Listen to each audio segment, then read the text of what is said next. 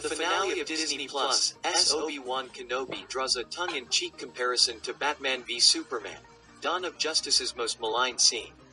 As Zack Snyder's follow-up to Man of Steel, 2016's Batman v Superman continues to be a controversial film, which was reportedly hampered by studio interference and critically panned. Arguably its most criticized, discussed moment comes in its third act when a mech-suited Batman gets the best of Superman. As Clark Kent prepares to accept his fate, he pleads for Bruce Wayne to save Martha, his mother, who is held hostage by Lex Luther. Since Bruce's mom is also named Martha, the plea allows Batman to recognize Superman's humanity. Obi-Wan Kenobi's finale highlights the much-hyped rematch of the century between its titular Jedi Master and his fallen apprentice, Anakin Skywalker.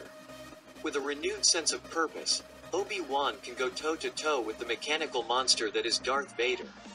The standout moment of the duel comes at the very end, when Obi-Wan slashes Vader's mask, revealing Anakin's charred face beneath.